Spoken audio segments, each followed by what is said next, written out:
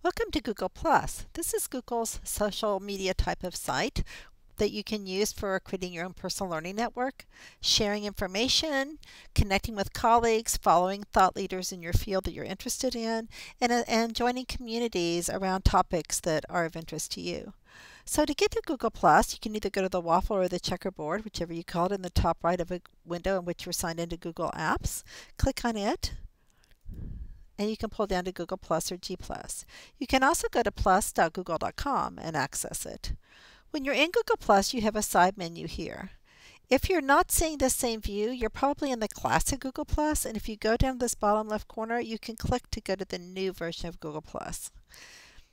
So when you're seeing the side menu, if it disappears or it's not there, just click on those three bars at the top left corner, and that shows and hides that side menu. So your home is your feed, your stream of information coming from people you're following or organizations or communities you're following. So I tend to follow leaders in the educational technology field. Here's Google for Work talking about something. There are a couple I've put in here for fun when I've been training, for instance, knitting, if you're interested in knitting. There's also some different things. Here is from Donnie Piercy that's talking about Gmailify. The Google Art Project is here. So lots of different topics that will come through, much like a Facebook feed in some ways. When you're here, if you like something that you're seeing, if you see something that's of interest to you, or you think it's a great post, you can +1 it. So for instance, if I wanted to, here's a way I can add formulas to an awesome tables file cabinet. And I could watch that video. If I liked it, I would just click +1. I can also comment it by clicking the little comment bar, and I can add a comment and then post it. And I can share it out with these little that little triangular kind of icon. And these are the places I can either copy the link, share it to Facebook, Twitter, or to G Plus myself. I can reshare it. So that's kind of the interface of the stream. And then as you're going down the side, you also have collections, which we can talk about. They're actually focused around a theme that you might be interested in. So they always give you some featured ones that you might want to join and follow. Some that you're following, if you have some you followed, like I'm following Google Expeditions collection, or just something you've created, maybe one on polar bears because I'm interested in that. It's just a collection of favorite posts around a topic you're interested in. Communities we'll talk about in a minute, but we'll want to go down to profile.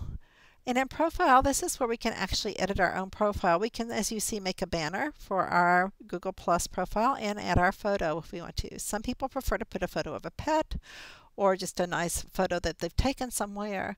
So if I go to edit profile, now I have the opportunity to click here to edit my banner and click here to enter my image or edit my image. I can also go to this little eye in the circle, and now I can go to my about.me.google.com page where I can control all the information people see about me. I can put as much or as little as I want. I usually like to at least put educator so they know I'm an educator and not just some random person joining. You can also choose what you want to show and what you don't want to show. So things can be public when you mark them that way, or they can be private if you mark them the other way. You just simply click on it and you can choose how you want to share that. And then I can go back to my tab. Make sure you've saved that. Go back to my tab. I'm going to cancel this because I don't need to save that. And in my tab, I'm back at my Google Plus page because it took me out of that for just a second. So while I'm in my Google Plus place on my profile, I can see the most recent posts that I've made. I can see some of the groups that I've joined or that I'm working with. And here are some of the posts that I've made or I've reshared. I can also go to people, and this is where I want to go to find someone to follow. So first of all, I can find people. I just am seeing people that they've suggested for me. They suggested that maybe knowing my interests, it's that personalized learning, that I might want to follow Shannon Miller, and I happen to know she's an educator. So I'm going to follow her, and then I'll start getting her feeds in here as well. So I can click follow. When you follow someone, they are notified that you're following them, but that's okay. So I'm going to go back to people again, and I could also search for people. I'd like you today to search for Richard Byrne. And that's going to be one of your assignments that you'll see in your tasks later on. You don't have to do it right now. But the first Richard Byrne you see is the one that'll pop up like this, where he has thousands of followers and he has the Free Tech for Teachers blog that he writes. So that's a good one for you to follow and get his information. Another one is Alice Keeler. Those are both in your assignments later. So I'm going back to people, but if I had someone I hadn't followed before, so for instance, if I just go to people and I see someone that's been suggested for me, I can follow them here. But I could also go search for them and find someone maybe that I know is in the ed tech field here that's probably been recommended. Angela Myers is in the ed tech field, so I could follow her right here, or if I had, I could have searched for up here. Either way will work. There she is. I would click on her, and then when I see her profile, I can look at her, kind of see the post she has, see if there's something that's interesting, and then I can click to follow. Now I'm following her. I can click it again, and now I can put her in circles. Circles are kind of like your little groups that you can set up. So you can set up a group of your friends, your family, your acquaintances, people you're following, so she'll fall in that category. I can also set up custom groups here. So all kinds of groups I can set up, and when I'm done, then I will just finish that, and I think we're good. So here we go, professional as well. So now I'm done. I've got her in 2 groups, following and professional. Now I go back to people again, and the same will play true for all of these. I can also see who I am following. And when I click on them and see the ones I'm following, I could go back and say, oh, I want to add, Mark Wagner to a different circle, and I can add him to a different circle as well. And I can uncheck them if I want to from a circle. The reason that comes into play is sometimes you want to share a post you're creating with just a certain group of people. And then I can see who's following me. So here's a list of all the people who are following me that I could look at if I'm interested, and I can also search them.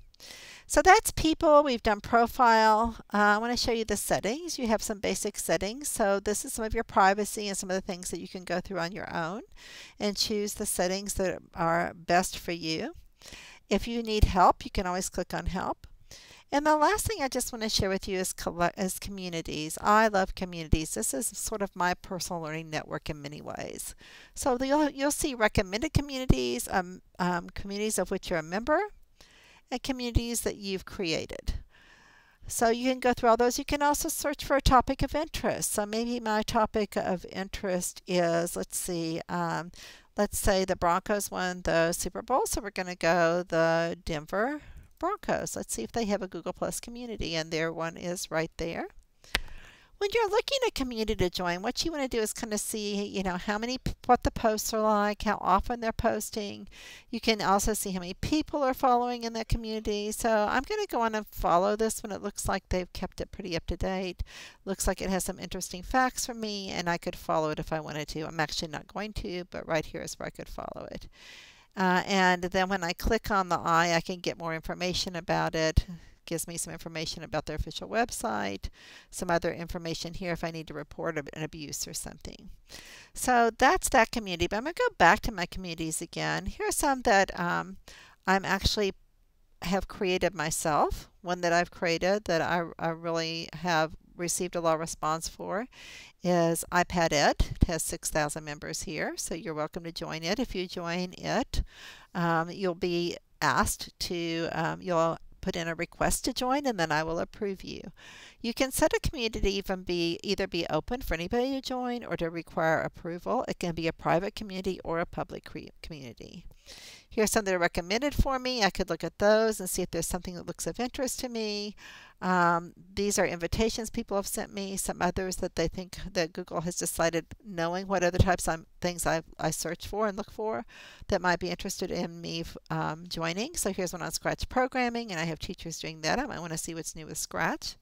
And now I'm a member of that community, and it will start showing in my feed now. Any post they make will show up in my feed. Here's another one for Chromebooks and education. They will show up in my feed. I always look to see how many members they have, and then I often look at what their posts are. I didn't for those two, but normally I do. Just before I join a community, I want to make sure it's one that's really of value to me. I can always remove them from my groups that I'm following, so that's not a problem if I pick the wrong one. If I wanted to, I could also create a community. So I can create one by clicking here. It takes just a second. I could name it whatever I want to name it, coding and innovation. And I can make it public. People have to ask to join, or they can just join. It depends, it depends on if it's for your students. You might want people to have to ask, even though you may have set it to be private.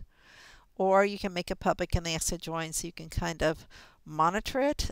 Sometimes if your community gets really large, you might want to kind of give them enough rope to hang themselves with, let it be public, and just remove them if they abuse it. And Google's really good about finding spam for you and pulling it out and flagging it for you to check.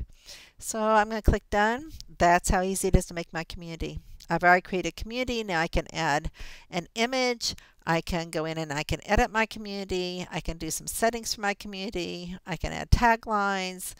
Lots of great things. And now people, when I invite them, can join. I can go in and just click this little pencil down here to do a post. Coding, robotics, and innovation are all great educational topics.